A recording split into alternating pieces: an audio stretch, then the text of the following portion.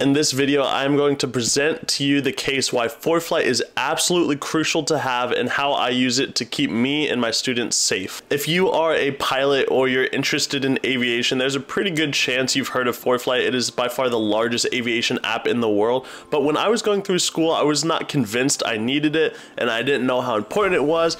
As I have gone through my journey, and I'm a flight instructor and a commercial pilot, I need Foreflight and you need Foreflight, and here are the reasons why. We will break each of them down, but there are three primary reasons why Foreflight is such a critical app to have. The first and by far the most important is the ADSB traffic information. Number two is the weather information, and number three is flight planning. By far the most important thing that Foreflight can offer you is traffic awareness and traffic alerts. Foreflight can give you traffic information through the ADSB system. ADSB stands for Automatic Dependent Surveillance Broadcast. It's kind of a weird acronym, but all you need to know is how it works. And how it works is every aircraft that's flying in the United States has to have an ADSB out transmitter.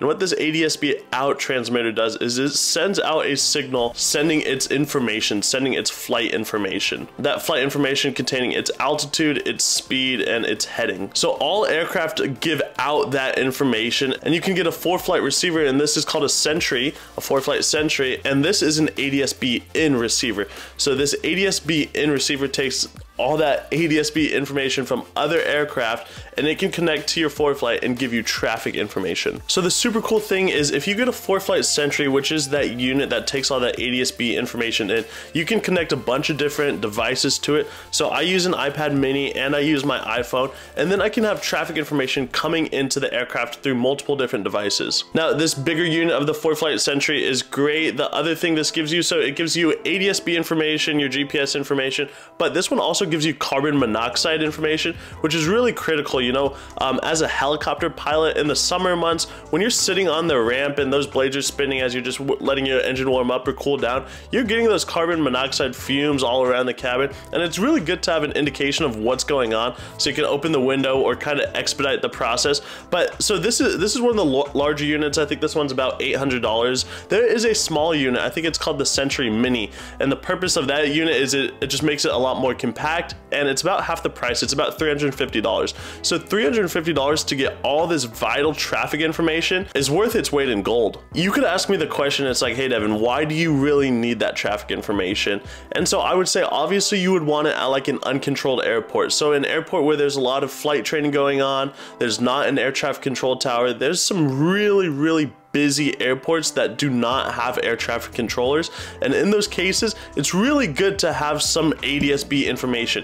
Yes, everyone should be talking on the pilot radio, the pilot to pilot channel, and making their position reports about where they are in relation to the airport, but a lot of times that doesn't happen. Some people are on the wrong frequencies, some people don't have their radios on, some people don't care to, some people are just cowboys and want to come straight in, and sometimes, and I've had a lot of really close calls that are really uncomfortable. So if you've got that pilot to pilot communication as well as ADSB traffic, you can literally see where aircraft are coming, what heading they're on, what altitude they're on, how fast they're going. All of that information coming in, plus the radios, plus being a good observant pilot of the area around you, gives you a lot better chances of survival and coming home at the end of the day. Many of you helicopter pilots out there might have heard about this recently, but a couple weeks ago there was a fatal mid-air collision in Australia where two tour helicopters collided, and it's really devastating. Now all the facts have not come out about it yet, but mid-air collisions do happen. They happen more commonly than you might think, and the perfect case was that specific day. It was a really beautiful day, but sometimes things just happen and sometimes you can collide,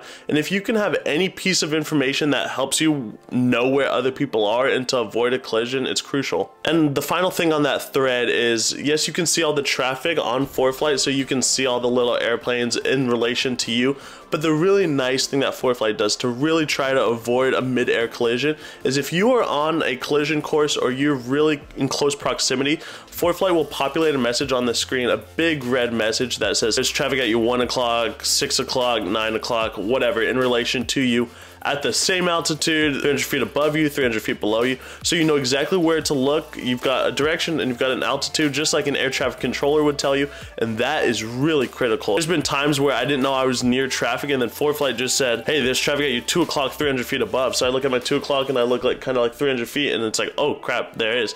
So you know you're potentially in a conflict area. So all of that information is absolutely vital, worth its weight in gold. That is by far the #1 reason why you need Foreflight and a Sentry unit. And so the only downside is you do need that ADSB in receiver to connect to Foreflight, but it's absolutely worth the cost. All right, reason #2 why you need Foreflight is the weather information. Foreflight by far has the most comprehensive weather information by any aviation source, in my opinion. Now, it is not necessarily FAA approved weather information, so if you're going for your check ride or you're in flight school, definitely use the FAA weather resources. But in terms of everyday flying, getting an overall picture, getting a sense of the weather, Foreflight by far has the best. So I typically use the iPad mini for like my work and while I'm flying in the helicopter, but I have got Foreflight on my phone and I use both of them a ton.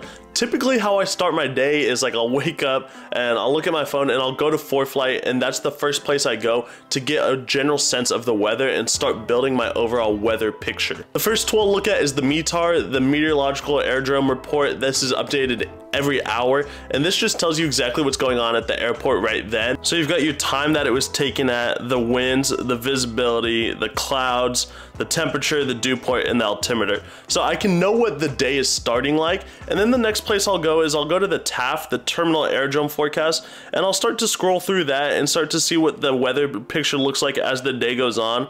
I'll also look at the MOS, and the MOS is similar to the TAF, and it's the expected weather, so I'll look at that. And then I'll go to the daily. Now, I love the daily. The daily is probably the best place. So at the top, you've got your information bar. So you've got like the overall weather picture. So it's gonna be cloudy, the flight category, the ceiling, the visibility, all your pertinent weather information. But then you can kind of scroll through the bottom and you can get the exact weather at the exact time. So this all together plays into knowing what the weather is going to do, having a sense of the weather, and that is crucial. The other thing I absolutely love about Foreflight, and Foreflight's not the only app that does this, you know, there's some good online websites that do this too, but if you look at the sectional, you can turn on the flight categories of the airports. Over every airport, it'll put a bubble with a color in it to indicate the flight category. So green indicating VFR, visual flight rules, good weather conditions. Blue indicating marginal VFR, so weather conditions that are a little bit less than VFR, but they're not bad yet. And then red will indicate IFR, so poor conditions.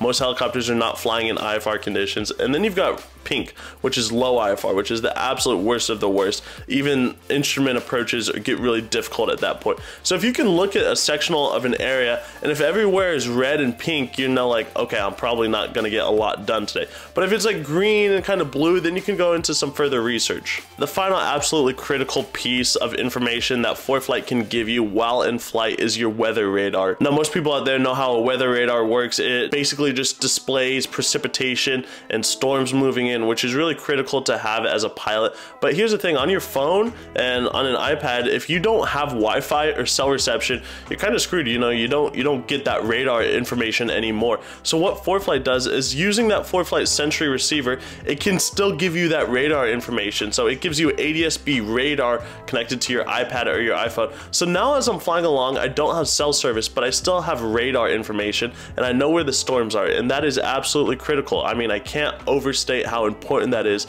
to still have radar information and know where things are moving. And the third and final most important thing that Foreflight can do to you to make you a safer pilot and make you a more efficient pilot is the flight planning. You know, when you want to plan a flight, a cross-country flight, you're going somewhere away from your typical home airport, there is not a better tool in the world than Foreflight. And this kind of goes without saying, but it is absolutely mind-boggling to have an entire sectional of basically the entire United States or wherever you live in the palm of your hands. You know, you can zoom in on anywhere and get information. You know, you basically have a map of the entire world right there in the palm of your hand. When I was in flight school, and it wasn't that long ago, you know, I was still flying with like a paper sectional, and that's how most people should be taught. I think you should be taught and learn how to use a paper sectional, but that paper sectional is relatively limited, and if you get outside of that sectional coverage area on that paper sectional, then you're kind of screwed. But to have just this small little thing to have a map of all the airport information you need, like airport identifier, frequencies, elevations, traffic pattern altitudes,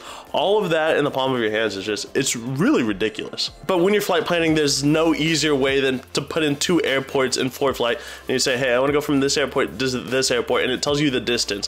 The other thing it can tell you, which is really critical, and it makes it really elevates the safety, is it'll tell you your fuel burn. So if you can put in a profile, and let's say in a helicopter you're cruising at 80 or 90 knots. So you say, I'm gonna cruise at 90 knots, I'm gonna go from this airport to this airport. It'll tell you how much fuel you're gonna burn, which is great. But the other thing, and this is probably my favorite thing about it, is what it will do is calculate the winds aloft. So as you climb in altitude, the winds change. So you may have a headwind, you may have a massive tailwind. So if you're going from this airport to this airport, you can choose and see which altitudes are going to give you the best, most favorable wind. Even when I'm going to airports that I typically go to and fly to, I will punch them into Foreflight and I will see what the winds at different altitudes are doing. So if I have to climb another 1,000 feet, but I'm going to get a 20-knot tailwind and I'm going to get there in half the time, that's crucial information, you know, that's very critical. So having that winds aloft information, and like I said, I mean, just having all the FBO information, you know, when you get to the airport, where you're gonna park.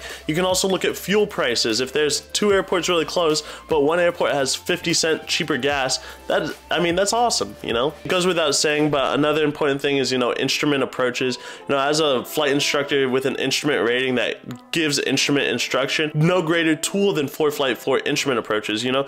We can go out and do 3 or 4 approaches and have all of those approach plates pulled up on the iPad or the phone even. I know they're up to date, I know they're the most accurate, instead of having my student have to print them out, which works too, and I do encourage them to do that sometimes. But sometimes you might be given an approach, or you might have to go to a new airport that you weren't planning on, and like in the real world, what if you have to divert to an airport where you didn't have those approach plates printed, so you need the instrument approach information and you can just pull it up on Foreflight. It's hard to really overstate the amount of information that Foreflight can give you and how it can make you such a safer pilot. So, you know, in conclusion, if you have a cell phone or an iPad mini and you've got a Foreflight Sentry and you've got the Foreflight setup, maybe it's $1,000 in total. $1,000 for the most comprehensive information about aviation and making you the safest aviator in the world. $1,000 is no expense to spare. You know, you get super life-saving traffic information, traffic awareness, knowing where other people are so they can't hit you and you don't hit them. You get extremely comprehensive weather information, building out your weather picture so you can get a general scope of what's going on, absolutely critical. And you get super comprehensive flight planning for legitimately every piece of information you can need for any flight. That is awesome. And if you can have Foreflight on your iPad, your phone, and on your desktop using all 3 of these, and for a relatively low, cheap subscription price, it is undervalued. Foreflight could charge a lot more for the product they deliver. So no, this is not a sponsored review. I have no relation to Foreflight. I'd love to. I absolutely love their product. It is the best app I have on my phone.